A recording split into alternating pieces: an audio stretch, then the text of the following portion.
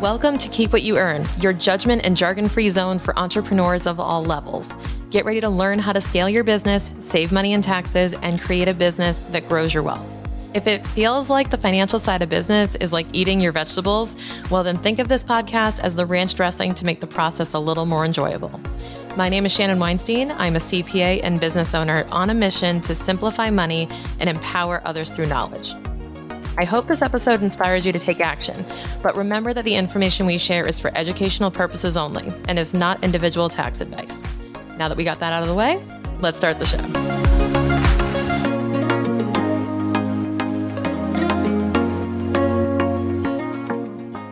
Okay, so by now you've heard me, other bookkeepers, finance creators, business advisors, and basically anyone under the sun advising you not to commingle your business and personal stuff. And it can feel like one of those things where, well, I don't really understand why I'm not supposed to, but I was told, I'll get a slap on the wrist or whatever if I do this. And, I get it, that the business sometimes has more money in the bank account than the personal. It can be hard to know the cues of creating a rhythm on like when to pay yourself and when to move that money. And it's just easier if you use your business credit card because, hey, that's where the money is. I get it, trust me. But I actually want to explain the reason why we don't want you to commingle your stuff. There's multiple reasons, and they're not just because it's easier for your accountant. Now, that is a side effect bonus, don't get me wrong, that it's a lot easier for us to keep track of everything if your stuff isn't commingled. If everything's in the proper folder, remember when we were kids and you had like these big binders or like I had a Trapper Keeper and I had these folders. So like one was math, one was science, one was social studies. As long as you put all your assignments that belonged into each of those things in their proper folder, everything was easy to find. So if you're using one massive folder and putting everything in it, it's a lot harder to find what you need. And most of the time your accountant is the one digging and searching in the early stages of your business. So keeping things organized is just one element of it. Now, that's not enough of a compelling argument for most people to create a new habit, that it's just going to be easier for somebody they pay to go and clean it up. So I'm going to explain to you the significant benefits of keeping your stuff separated, the stuff that actually affects you, because it's one thing for the accountants to say, please don't commingle your stuff. They never really explain why or the impact that it can have. So if you have done this before, if you have mixed up your business and personal, you may have felt the sting of having to keep things organized and having to unwind all of that at tax time to figure out the tax reporting. So number one, the most obvious reason is to make tax reporting easier for you and your pro. Because when you have everything separated, it's really easy to understand what was business income, what wasn't, what was business expenses, and what wasn't.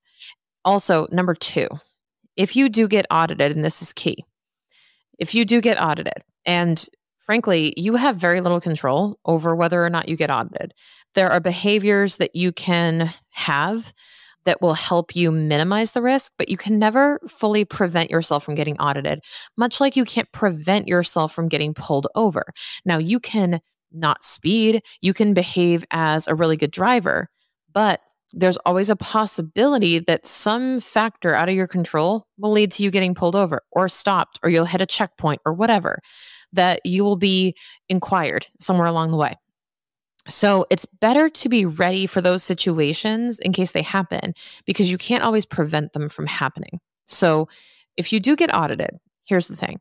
If you separate your business and personal, this is going to be key, because the auditor, one of the first things they do, the first thing on the checklist for the auditor is to examine deposits. So when they take you through an audit, you're going to go through a bank deposit analysis. And what that means is that they're going to pull your bank statements for your business bank account and look for all of the deposits to make sure you're claiming that as income, or you can say that was a contribution or a loan or another type of source of cash. Okay, so they're going to try to identify the sources of all the cash that came in and match it up against what you're claiming in income, just to make sure that you're being honest. It's the first thing they do to establish trust with you. So here's the thing.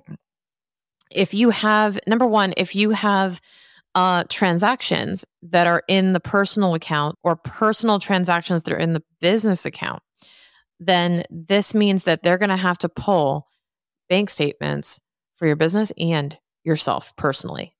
This could also mean joint accounts with you and your spouse. So they went from coming into your house and examining one room to ransacking the whole place looking for what they're looking for. It's unnecessary for them to have to pull all that stuff. If they're auditing your business, they should be able to just pull your bank statements from your business. But if you have stuff commingled, if you have business stuff scattered in multiple rooms of the house instead of the one room that it was supposed to be for, now they're going to go through the whole house, So it would, and it's not like they're going to find anything bad necessarily. I don't want you to think that we're trying to avoid something or hide something here. But wouldn't it be nice if they spent 1 hour searching through one room of your house instead of a whole afternoon going through all these different rooms and asking questions? You got stuff to do. You don't want to be dealing with that. It's an inconvenience to the nth degree. So we want to minimize the inconvenience of this audit by shrinking the amount of area they have to look at to find all the business transactions. So that is one key benefit of keeping everything separated. And then lastly, there is I think the most impactful factor, and that is if you have an LLC.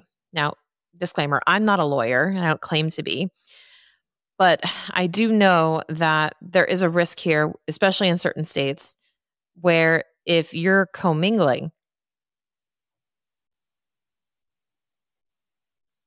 your business and personal funds, then this is called piercing the corporate veil. And part of the benefit of getting an LLC, which you've probably heard of, is this idea of liability protection, where if, for example, your business gets sued, they can't come after your personal assets, and vice versa. That is fundamentally how most people understand an LLC to operate. However, imagine this. You end up in court over something like that. Someone sues you in your business and you have real estate and funds and accounts all over the place personally. And they say, well, they want to go after you personally because maybe there isn't enough in the bank account to cover the damages. So they want to go after you personally. Well, can they?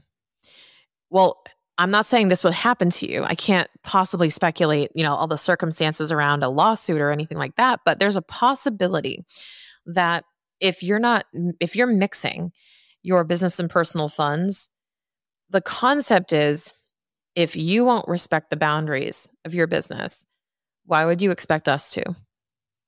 Right? Why would you expect us to respect that? And I want you to remember that you set the standard of what you want.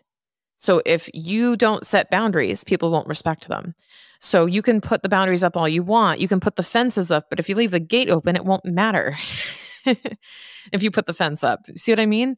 That you can invest all that in setting up the LLC for liability protection, but then at the end of the day, when you're using it as a personal piggy bank, well, then it kind of defeats the purpose.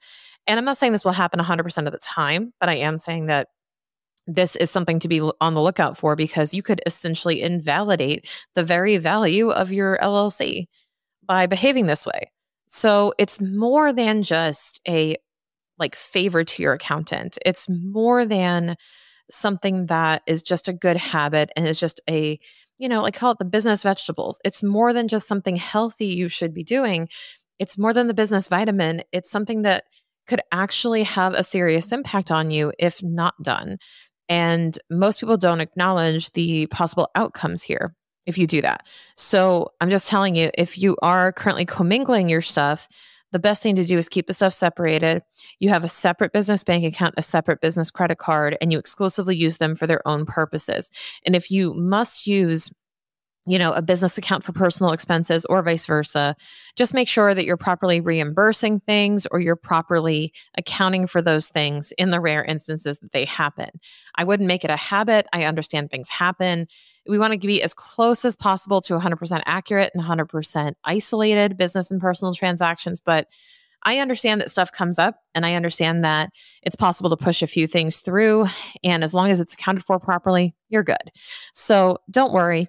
No one's going to jail if they commingle their business expenses and their personal expenses, but just understand that this is one of the best ways that you could prevent with a small behavior, a huge inconvenience down the road and a huge issue by forming a very small habit now. I want to tell you about an entrepreneur that I know who was struggling to cross beyond 300,000 in revenue, and it felt like she was always hitting this ceiling and couldn't break free from it. She knew she had to make more, but also had to hire more people, and she was way too scared to hire and spend all her money investing in that team. Almost everybody struggles with these types of decisions, but not everybody has access to a fractional CFO to create the plan and the projections that show the path to your next stage of business. I understand that a fractional CFO can be an intimidating investment for some, which is why we offer one-on-one intensives called power sessions. These sessions are 2 mornings in a row with me, focused on just you and your business, and getting you the tailored advice that you need to reach a goal. Whether it's creating your goals and projections for the year, forecasting your cash flow, or developing a compensation plan for your team, a CFO Power Session can help you get clarity on those burning questions holding you back from making the decisions that you need to make. Spots are limited, as I typically take on only 2 per month. So click the link in the show notes now to schedule a free call with me and learn more.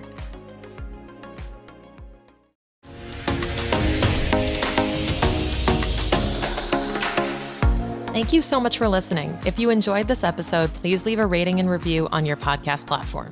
This small action goes a long way for podcasters to get our message heard by more business owners just like you. Be sure to check out the show notes for links to information about our guests and ways to get in touch with me. We'll see you on the next episode.